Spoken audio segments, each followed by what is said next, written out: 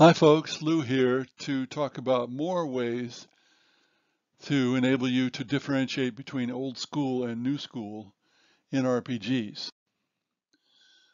So I was planning to attend an RPG convention in my state, and I asked the organizers what topic they'd like me to talk about. I would think a talk on how to design or key elements of an old school tabletop role-playing game that are essential is what was suggested. Well, because of the pandemic, it didn't happen until much more recently. And in the meantime, I released my initial version of my take in January of 2022. And now I'm making additions thanks to Steve Avery, who worked with Gary Gygax, and with my attendance to GrogCon recently. So we have 6 more identifiers and 2 that are not identifiers to talk about in the succeeding minutes. Here's one, campaigns versus one-shots, that's quite important, and that Grog Talk, in effect, made me more aware of, or GrogCon. Old school is campaign-oriented. And of course, some of those campaigns have lasted decades. We're not talking about a campaign, quote unquote, which is just one story arc that's 10 adventures or something like that. We're talking about something that goes on for years. It's hard to use old school principles in one-shot games, especially when there's a time limit, as at tournaments at conventions. The fundamental problem here is when players know they're using the characters only one time, do they care what happens to those characters? Do they care about failure? Well, in a tournament you can fail, but if it's a one-shot that's not a tournament, there's not even real failure. So can they take a long-term view in a one-off adventure? Old school is much more about long-term view than much of the new school, which tends to be short-term, just like modern society. The rewards are low-key in old school games. The legendary Monty Hall game is the worst way to do things, where you give away lots of treasure and lots of magic. You don't want to do that. You want to make your players happy in other ways. If you do, then when they do get a magic item, they're very happy about it. They don't need tons of magic items. Too many magic items means a lot of trouble later on for the GM. And this is one reason why I think the magic tuning rule in D&D 5e is excellent. You can only tune a few big magic items to yourself and use them at one time.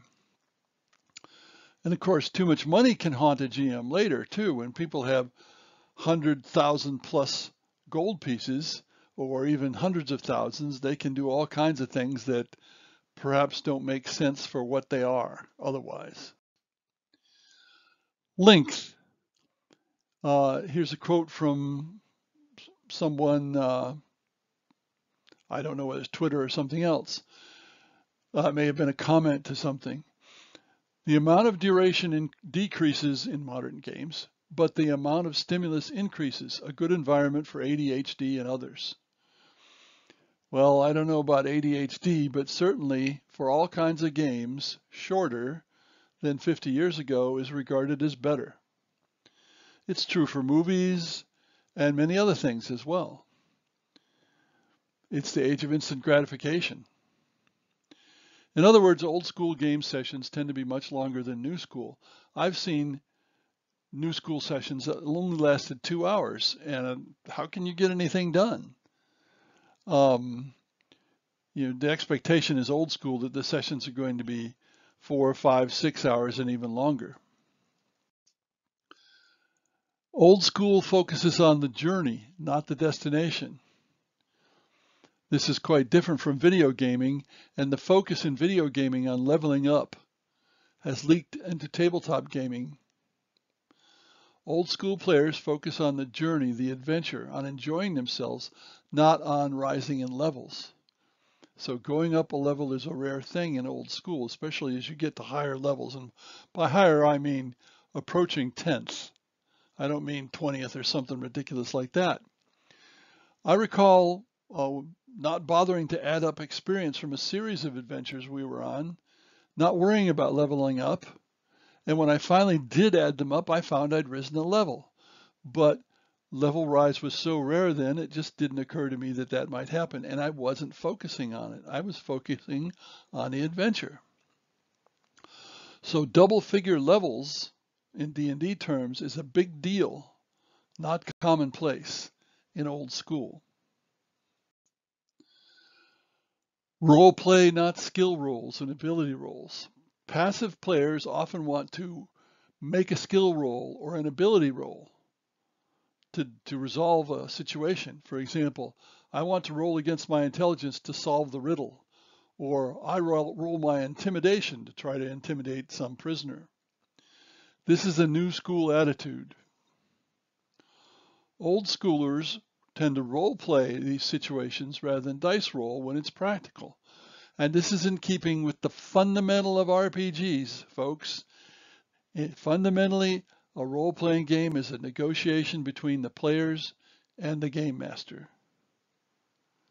That's all it is when you come down to it. The rules help shape that, and yes, you can have dice rolls, but ultimately it's a negotiation between the players and the GM, where the GM is trying to do something to help his players have fun, and the players are trying to convince the GM of this, that, or the other thing. Is old school an adversarial relationship between the GM and the players? No, this is not desirable. Any competent GM can wipe out a party without much trouble.